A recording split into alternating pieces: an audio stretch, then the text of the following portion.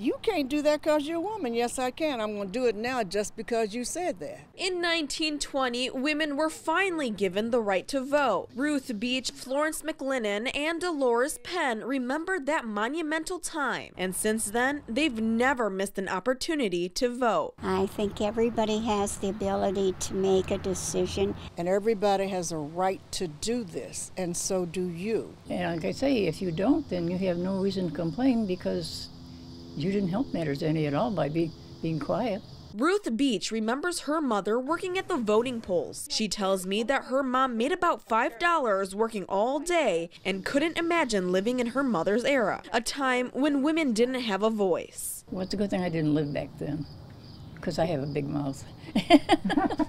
Ruth's mother isn't the only woman who worked during election season. She soon followed her mother's footsteps and did the same, as well as Florence McLennan, who still volunteers to this day. We're so fortunate to live in a country like this where everybody has that opportunity, because not everybody has that. Although these women were too young to be the first women to vote, their grandmothers and even mothers are the origin of women voters. My grandmother had been doing it for so long.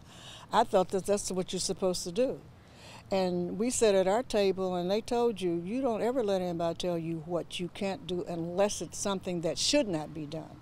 But to vote, that's a privilege. And you don't ever let anybody tell you that you can't do that. Voting back then was different. They explained that voting now is a lot more convenient. And the curtain closed around you, and then you moved little levers underneath who you wanted to vote for. And so we've actually come a long ways. I've been working the polls for 20 years.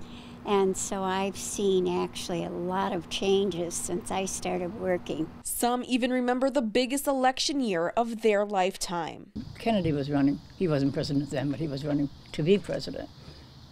And it was a very busy day because we had everybody came out. At that time, it was quite a big election at that time. Zeinab Cheaib. I loved them because they were always seemed like they were concerned about people. With Election Day a few weeks away, these women are encouraging everyone to go out and vote, no matter what religion, race, or gender. By all means, either by absentee ballot or early voting or in person, whatever way you can do it. Everybody should exercise their right to do that. You pull down and you go, and you get home and go, I voted, I voted. In Toledo, Zeinab Cheaib for WTOL 11.